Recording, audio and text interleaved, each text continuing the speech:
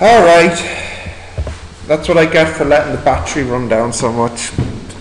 Okay, so we'll go back again. Definition, even.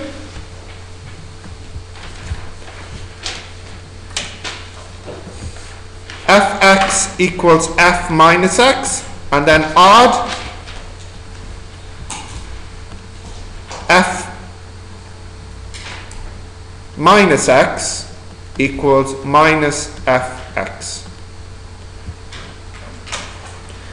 So in other words, if you put the minus in for the x, you can ignore it until the end. So our example is like minus 2 cubed. It's the same as 2 cubed, then you stick a minus at the end. So if you want to check if a function is even or odd, you need to check if these definitions hold. So the example we were just saying, so if I say fx equals x squared, so let's check if it's even. So if I put that into my definition, I need to check that x squared equals minus x squared. Well, that's true because you can see minus 1 squared is 1, so it makes it the same. And then if I was to check if this one here is odd, I need to put it into this one here. So let's check that one. Minus x cubed, is that the same as minus x cubed? And the answer is yes, because what's minus 1 cubed is minus 1. So yeah, it's odd. They're kind of easy enough examples. And remember, like we were just saying earlier, you can check if this is an even number, it's even, and if this is odd number, then it's an odd function. Although they're kind of simple enough examples. Another way to think about even and odd is the graph it makes.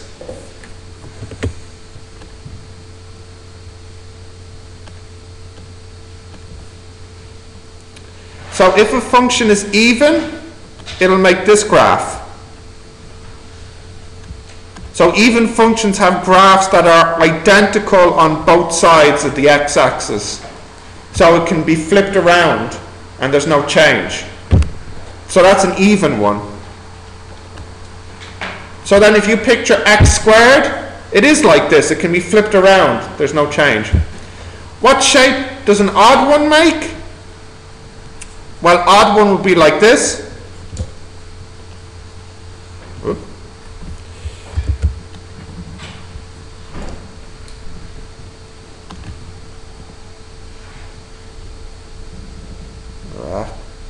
Something like that. Odd ones are the same in opposite corners. So this matches this one here. So for example, when this is a positive on the right, it should be the same height, but just upside down on the left. So for example, if this was 2 units, then this here should also be 2 units, but just upside down.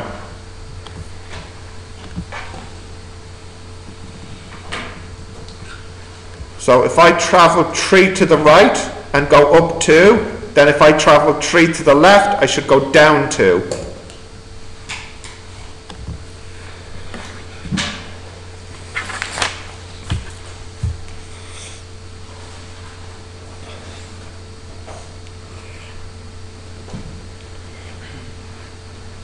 Yes. To which? The even? Yeah. So if you want a similar comparison, if I go out 3 either way, I should go up the same amount. Well, that doesn't look quite right.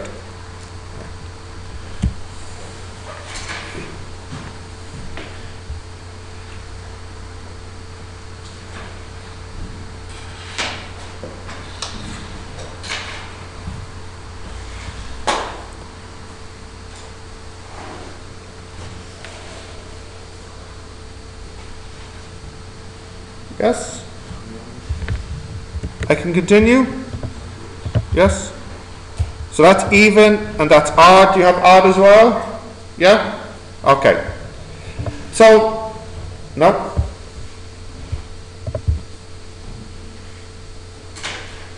Of course, the other way is, what's wrong? Ah, no, I went back there twice now. No, I'm not going back the third time. Copy it from Ahmed beside you. The opposite is true. If you go out 3 and down 2, then when you go back 3, you should go up 2. So the key thing is that they're just opposites, like that. The minus was outside the bracket. Hmm? The minus was outside the bracket. For what? For minus x squared. It's not going to be equal to x squared. You're right, it's not. Let's have a look at some examples. So we'll do an x squared one as our first example again.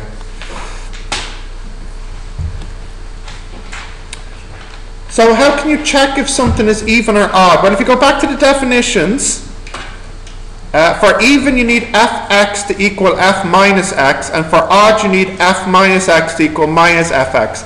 So what's in common to both these definitions? What term is common to both? What's in both? Come on. No, minus f is not in the top one. Minus x is not in the top one. F of minus x is in both, isn't it? So to check if something is even or odd, what you should do is you need to look at f of minus x. If you can make this equal to f of x, it's even. And if it's equal to minus f of x, it's odd. And if you can't get it equal to either of these, then it's possibly not even or odd. It doesn't have to be even or odd. Even and odd are special cases. So some functions are not even and not odd. So let's have a look at our first example. Fx equals 25x squared plus 4.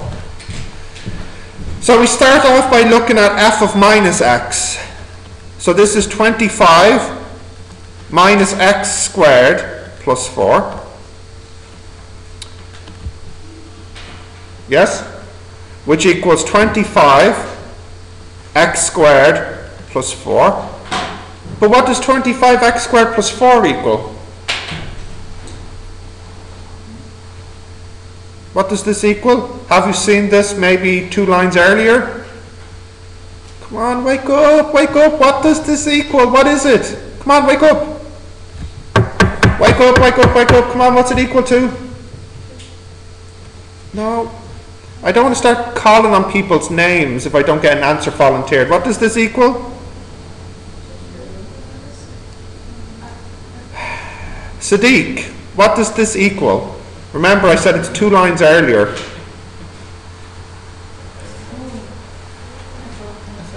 Thank you. fx. So, is it even or odd? Even.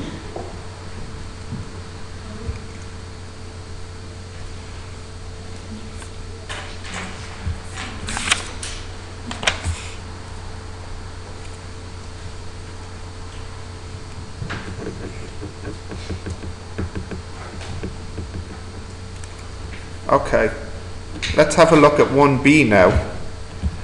So fx equals 25x squared plus 30x plus 10.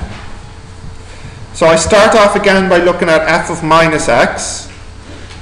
So that's 25 minus x squared plus 30 times minus x plus 10. So minus x squared, what's that? Well, that's just x squared, isn't it? So this will be 25x squared. What's next? Minus 30x plus 10. Now you can see that this is not equal to fx. Why not? Well, because of the minus here. And you can also see it's not equal to it's not equal to minus f of x either, Because what would you need to have in order to get a minus f of x? You would need a minus 25x squared, a minus 30x, and a minus 10. And you don't have that either. So it's neither even or odd. It's not even or odd. Well, I'll just say not even, not odd.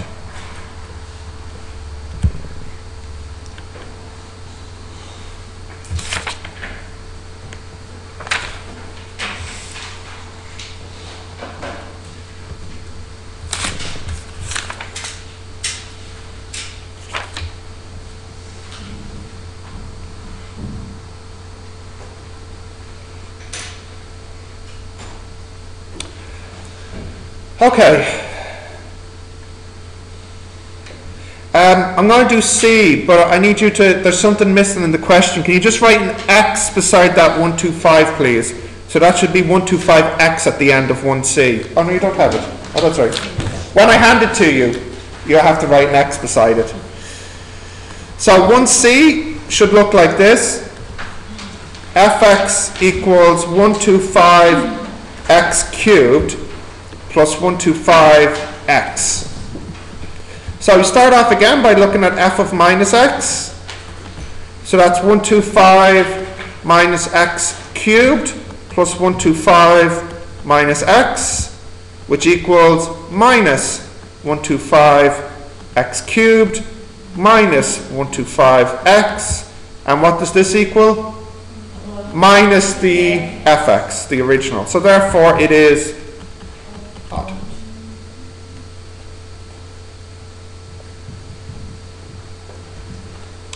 And just before I give you the questions, from the graph, who knows what sine x is from the graph? If you picture the sine x graph, is it even or odd? It's even, very good. And if you can imagine the cos x graph, that one's odd. Sine x goes like this, if you remember. You see, up, down, up.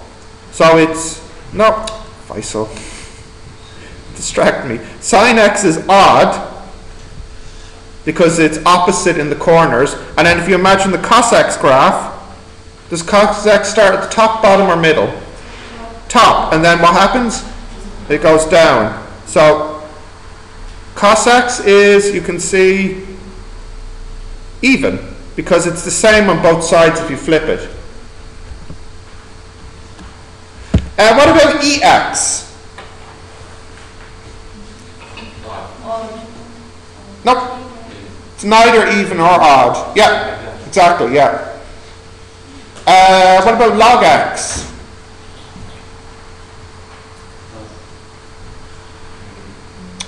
Well, it's neither, because log x doesn't even have a graph for negative x. Yeah? What about 1 over x? Yeah, is it even or odd, 1 over x? It's odd. And you can figure it out by thinking, well, 1 over x is just x to the power of minus 1. So then what about 1 over x squared? Even. Yeah? What about square root x?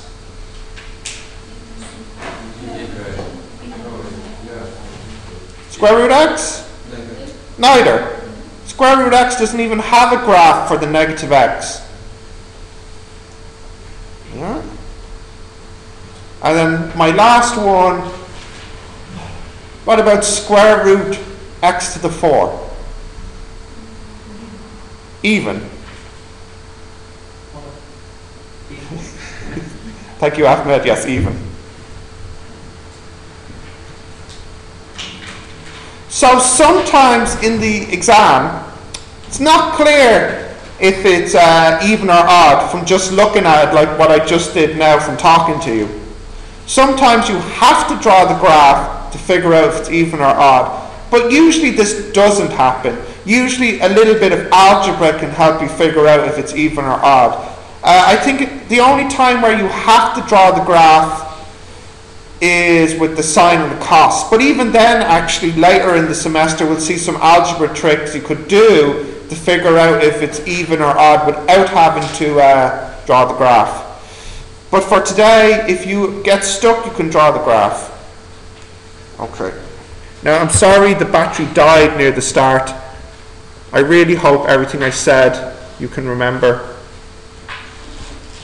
No. What am I saying? Okay.